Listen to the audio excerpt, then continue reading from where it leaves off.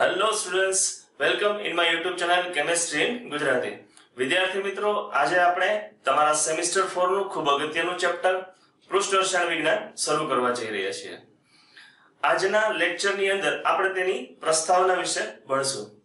અને પૃષ્ઠ રસાયણ વિજ્ઞાનનું જે ચેપ્ટર છે એ તમને NEET ની અંદર અને JEE ની અંદર ઇન્ફોર્મેશન બેઝ માહિતી આધારિત પ્રશ્નો તમને પૂછવામાં આવે છે.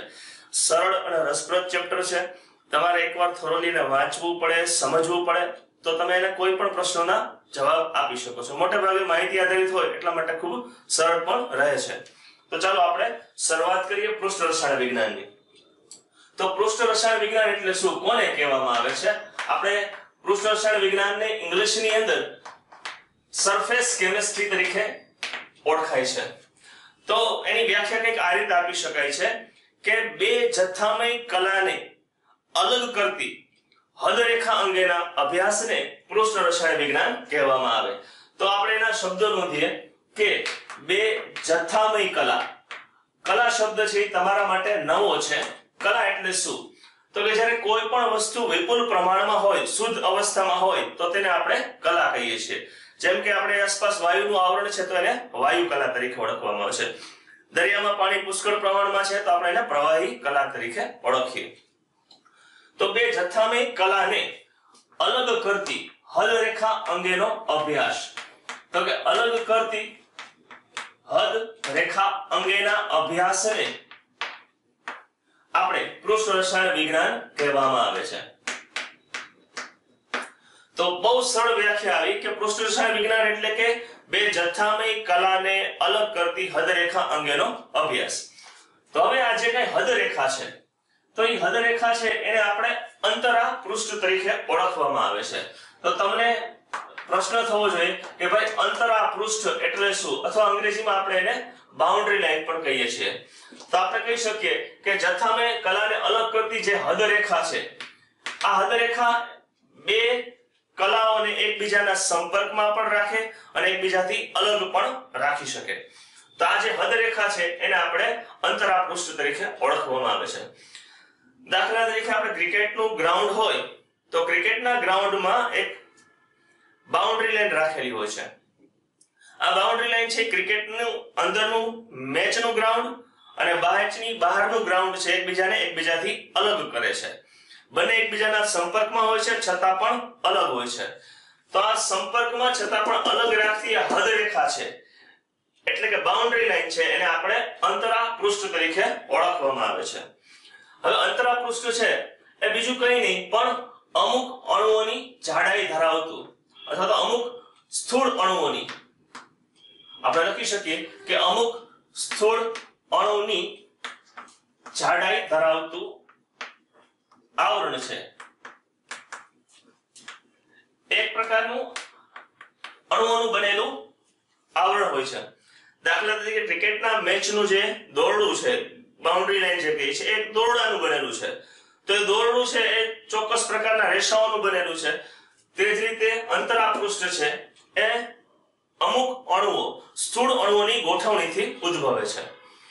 હવે એની જાડાઈ છે, અંતરા પૃષ્ઠની જાડાઈ છે એ અણુની જાડાઈ પર આધાર રાખે છે. દાખલા તરીકે આપણે વાત કરીએ તો આપણી ચામડી અથવા સ્કિન છે. તો સ્કિન છે એ બહારની બાજુએ હવાના આવરણના સંપર્કમાં છે. સ્કિન છે એ અંદરની બાજુએ રક્તના સંપર્કમાં છે. તો આ ચામડી એટલે કે આપણી સ્કિન છે આપણા શરીરને હવાના સંપર્કમાં પણ રાખે છે અને એનાથી અલગ પણ રાખે છે. તો આપણી ચામડી અથવા સ્કિન છે એક પ્રકારનું અંતરા પૃષ્ઠ થયું.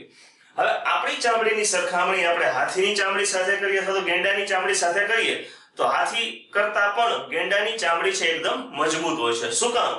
તો કે એની જે સ્કિન કે ચામડું છે એ વધારે પ્રકારના અણુઓનું બનેલું છે. એના અણુઓની જાડાઈ છે પ્રમાણમાં વધુ છે, અણુઓનું કદ છે વધુ છે. તો આપણે લખી શકીએ છીએ કે અંતરા પૃષ્ઠ છે એ નું કદ, તો કે અણુના અંતરા પૃષ્ઠનું કદ છે એ બીજું કંઈ નહીં પણ અણુના કદ પર આધાર રાખે છે. હવે આપણે અંતરા પૃષ્ઠને કેવી રીતે દર્શાવવું તેને દર્શાવવા માટેની ચોક્કસ પદ્ધતિ છે. આ અંતરા પૃષ્ઠ છે તો મોટે ભાગે એને આપણે આડી લાઈન અથવા તો ઊભી લીટી અથવા આપણે લખી શકીએ કે આડી લીટી દ્વારા દર્શાવી શકીએ અથવા તો એને ઊભી લીટી દ્વારા દર્શાવવામાં આવે છે. મોટા ભાગે ઊભી લીટી છે ને આપણે સ્લેશ તરીકે ઓળખીએ છીએ અને આડી લીટી છે ને આપણે ઇંગ્લિશમાં હાઇફન તરીકે ઓળખીએ છીએ. તો દાખલા તરીકે મારે બે આપણે લખી શકીએ કે ચાલો ઘન પ્રવાહી કલા. તો જો ઘન કલા અને પ્રવાહી કલા છે બંને એકબીજાના સંપર્કમાં છે તેને અલગ રાખતી હદરેખા એટલે કે અંતરા પૃષ્ઠને આપણે ડેશ વડે દર્શાવ્યું. તો આપણે આને વાંચનના રીતે કરી શકીએ ઘન પ્રવાહી કલા. તેવી જ રીતે આપણે લખી શકીએ કે પ્રવાહી વાયુ કલા પણ હોઈ શકે છે અથવા આપણે ઘન અને વાયુ કલા પણ દર્શાવી શકીએ છીએ. જો અહીં મેં અંતરા પૃષ્ઠને દર્શાવવા માટે આડી લીટીનો ઉપયોગ કરેલો છે તો આ રીતે આપણે કલાઓને દર્શાવી શકીએ છીએ. પણ તમે જાણો છો કે વાયુઓ છે એકબીજામાં સંપૂર્ણપણે મિશ્રિત થઈ જાય છે. માટે જો હું એમ લખું કે ભાઈ વાયુ કલા તો આ સંપૂર્ણપણે સાચું નથી. તો આપણે લખી શકીએ અથવા સમજીએ છીએ કે ક્યારે પણ વાયુ કલા શક્ય નથી હોતું કારણ કે વાયુની વચ્ચે એમને એકબીજાથી અલગ કરતી ક્યારે પણ કોઈ હદરેખા હોતી નથી. તો અંતરા પૃષ્ઠ છે એ બે જથ્થામય કલાઓને એકબીજાના સંપર્કમાં પણ રાખે છે અને એકબીજાથી અલગ પણ રાખે છે. તો આના ઉપરથી એક આપણે નવો શબ્દ મળે છે પૃષ્ઠ ઘટના. પૃષ્ઠ ઘટના એટલે શું? તો કે બે જથ્થામય કલાને એકબીજાના સંપર્કમાં અને એકબીજાથી અલગ કરતી હદરેખા છે એનો અભ્યાસ આપણે પૃષ્ઠ રસાયણ વિજ્ઞાન તરીકે ઓળખીએ છીએ અને આ ઘટના છે એને કહેવામાં આવે છે પૃષ્ઠ ઘટના. તો પૃષ્ઠ ઘટનાના આપણે ઉદાહરણો છે અલગ અલગ પ્રકારના આપી શકીએ છીએ. દાખલા તરીકે સ્ફટિકીકરણ. તમારે જોયું હશે કે ભાઈ મીઠું છે અથવા તો કોપર સલ્ફેટ છે તેનું દ્રાવણ બનાવી ગરમ કરીને ઠંડુ પાડીએ તો આપણે એમાંથી ક્રિસ્ટલ સ્વરૂપે મળી આવે. તો એ ક્રિસ્ટલ મળી આવવાની જે ઘટના છે સ્ફટિકીકરણ છે. ત્યાર પછી આપણે લખી શકીએ ધાતુનું ક્ષારણ. તમે વિદ્યુત રસાયણ ભણી ગયા તો ધાતુ છે એ ધીમે ધીમે ક્ષારણ પામે છે, કાટ લાગે છે. તો ધાતુનું ક્ષારણ છે આ પ્રકારની ઘટના છે. આપણે લખી શકીએ કે વિદ્યુત ધ્રુવો પર થતી પ્રક્રિયાઓ, વિવિધ પ્રકારની પ્રક્રિયાઓ. તો વિદ્યુત ધ્રુવો પર થતી વિવિધ પ્રકારની પ્રક્રિયા છે એ આ પ્રકારની ઘટના છે. અને ઉદ્યોગોની અંદર ખૂબ જ ઉપયોગી હોય તો તેવી ઉદ્દીપનની ક્રિયાઓ છે અથવા તો આપણે લખી શકીએ કે વિષમાંગ ઉદ્દીપન. તો વિષમાંગ ઉદ્દીપન ની જે કંઈ રાસાયણિક પ્રક્રિયાઓમાં ઉદ્દીપક તરીકે વપરાય છે તો વિષમાંગ ઉદ્દીપનની ઘટના છે આ પૃષ્ઠ ઘટનાના ઉદાહરણો છે. તો આપણે જોઈ શકીએ છીએ કે પૃષ્ઠ ઘટના છે એ અલગ અલગ જગ્યાએ ખૂબ જ ઉપયોગમાં આવે છે. વૈશ્લેષિક રસાયણ વિજ્ઞાન એટલે કે એનાલિટિકલ કેમિસ્ટ્રી. તો કે વૈશ્લેષિક રસાયણ વિજ્ઞાન છે આપણે અલગ અલગ રસાયણ વિજ્ઞાનની શાખાઓમાં એનો ઉપયોગ થાય છે. ખાસ કરીને ઔદ્યોગિક રસાયણોની અંદર ઉદ્દીપનની ઘટનાઓ છે ખૂબ જ મોટો ભાગ ભજવે છે. તો કે ઔદ્યોગિક રસાયણ વિજ્ઞાન છે, ઔદ્યોગિક રસાયણ વિજ્ઞાન તેની અંદર ઇન્ડસ્ટ્રીયલ કેમિસ્ટ્રી. તો એની અંદર જે આપણે અલગ અલગ પ્રકારના રાસાયણિક પ્રક્રિયાઓના વેગ છે, અલગ અલગ રાસાયણિક પદાર્થો બનાવીએ છીએ એમાં અલગ અલગ ઉદ્દીપન ક્રિયાઓ થતી હોય છે. તો આ વિષમાંગ ઉદ્દીપન છે એ ઔદ્યોગિક રસાયણમાં ખૂબ જ ઉપયોગી છે.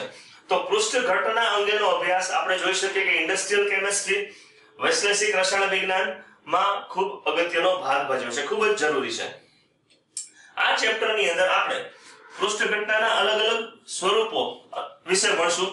જેમ કે અધિશોષણ એટલે શું, તેની ફાયદા, તેની ઉપયોગિતા. ત્યાર પછી કલેલ વિશે આપણે આ ચેપ્ટરમાં ભણવામાં આવશે. ત્યાર પછી ઉદ્દીપનની પ્રક્રિયા, ઉદ્દીપકની મદદથી રાસાયણિક પ્રક્રિયાનો વેગ વધારવો એને કહેવાય છે ઉદ્દીપન. તો ઉદ્દીપનની અલગ અલગ પ્રક્રિયા. ત્યાર પછી ઉત્સેચકો અને તેના દ્વારા થતી ઉદ્દીપનની પ્રક્રિયાઓ વગેરે વિશે અભ્યાસ કરવામાં આવશે. તો વિદ્યાર્થી મિત્રો આજના વિડિયો લેક્ચરની અંદર આપણે પૃષ્ઠ રસાયણ વિજ્ઞાનનો ખૂબ જ મહત્વનો ઇન્ટ્રોડક્શન પાર્ટ ભણ્યા. તેમાં આપણે જોયું કે પેલું પૃષ્ઠ રસાયણ વિજ્ઞાન એટલે શું, તમને એની સમજૂતી મેળવી. ત્યાર પછી અંતરા પૃષ્ઠ એટલે શું, તો આપણે જોયું કે અંતરા પૃષ્ઠ છે બે જથ્થામય કલાને અલગ કરતી એક હદરેખા છે જે અમુક અણુઓની જાડાઈ ધરાવતું આવરણ છે. અંતરા પૃષ્ઠનું કદ છે એ અણુઓના કદ પર આધાર રાખે છે અને અંતરા પૃષ્ઠને આપણે આડી લીટી અથવા ઊભી લીટી વડે દર્શાવવામાં આવે છે. દાખલા તરીકે અહીં ઘન પ્રવાહી કલા, પ્રવાહી વાયુ કલા, ઘન વાયુ કલા આપણે અંતરા પૃષ્ઠને આડી અથવા ઊભી લીટી વડે દર્શાવ્યું છે.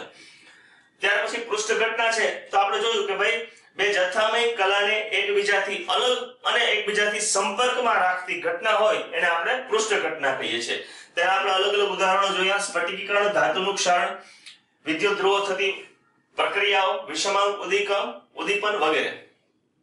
આપણે આ ચેપ્ટરમાં અધિશોષણ, કલીલ, ઉદ્દીપન, ઉત્સેચન વગેરે વિશે ભણશું. તો પૃષ્ઠ ઘટનાના અભ્યાસ માટે એવું ખૂબ જરૂરી છે કે ભાઈ આપણને સંપૂર્ણ શુદ્ધ સપાટી પ્રાપ્ય હોય. તો એમ કહે છે કે સંપૂર્ણ શુદ્ધ સપાટી પ્રાપ્ત કરવા માટે આપણે મોટે ભાગે પૃષ્ઠ ઘટનાના અભ્યાસ માટે આપણે જોઈએ છે સંપૂર્ણ શુદ્ધ સપાટી. તો સંપૂર્ણ શુદ્ધ સપાટી છે એ આપણે 10⁻⁸ થી 10⁻⁹ પાસ્કલ જેટલું ઉચ્ચ શૂન્ય અવકાશ પ્રાપ્ત દ્વારા આપણે આટલું શૂન્ય અવકાશ સર્જીને ધાતુની શુદ્ધ સપાટી પ્રાપ્ત કરી શકીએ છીએ. ત્યાર પછી એને શૂન્ય અવકાશમાં જ રાખવામાં આવે છે. તો આ રીતે સંપૂર્ણ શુદ્ધ સપાટી શૂન્ય અવકાશ દ્વારા આપણે મેળવી શકીએ છીએ. તો આ ડેટા છે તમને MCQ ની અંદર ઘણીવાર પૂછાયેલ છે ગુજકેટની એક્ઝામમાં કે ભાઈ ચાલો સંપૂર્ણ શુદ્ધ સપાટી મેળવવા માટે આપણે કેટલા પાસ્કલનું દબાણ જરૂરી છે.